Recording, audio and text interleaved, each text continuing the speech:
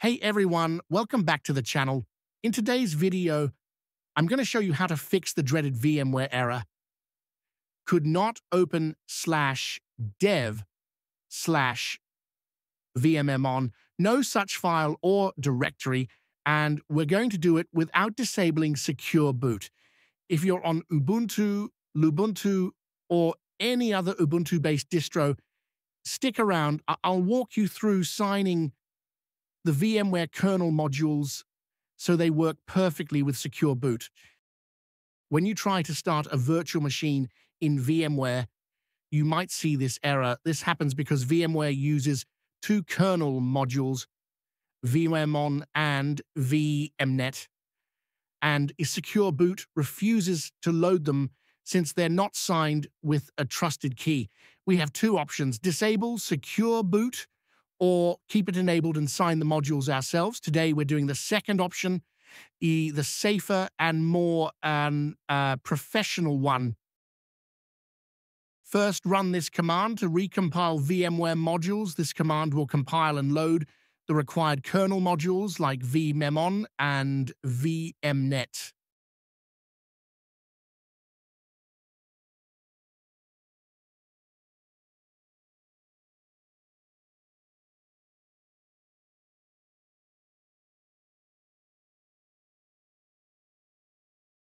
Next, install required dependencies. First, update your system.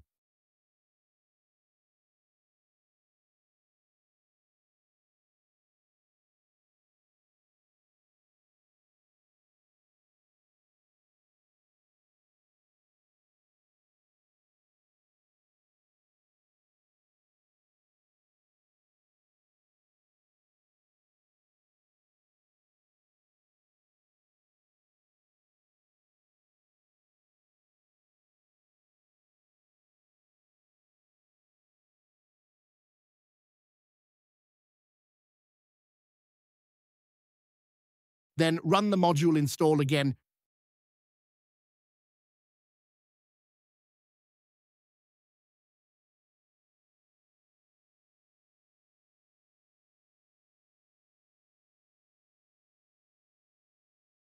You can check if secure boot is on using this command. This confirms that secure boot is enabled and is blocking the vmmon kernel module from loading because it isn't signed with a trusted key. Install another required package. Next, generate a signing key. You will find these commands in the description. This command creates a private key and a public key for enrollment. Now, enroll the key in MOK. You'll be prompted to create a password. Remember this, you'll need it at the next boot.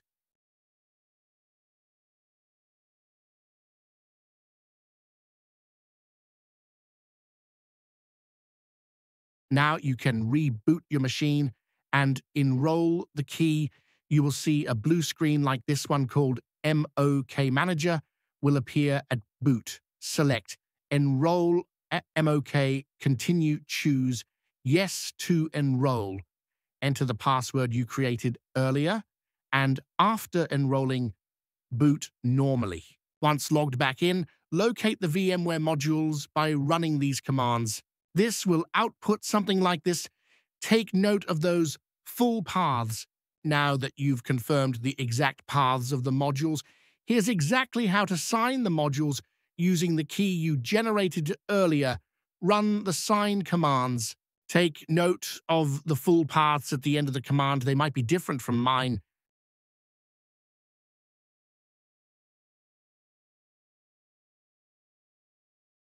Now you can reload the modules.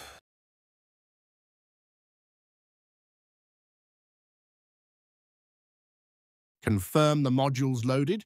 If you see these outputs, then they are now signed.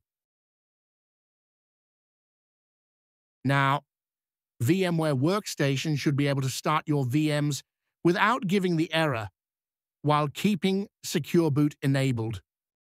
And that's it. You've just learned how to sign VMware kernel modules in Ubuntu or Lubuntu so they work with Secure Boot. No more disabling important security features just to run your virtual machines. If this video helped you, hit that like button, subscribe for more Linux tips, and drop a comment if you have any issues. I read and reply to them all.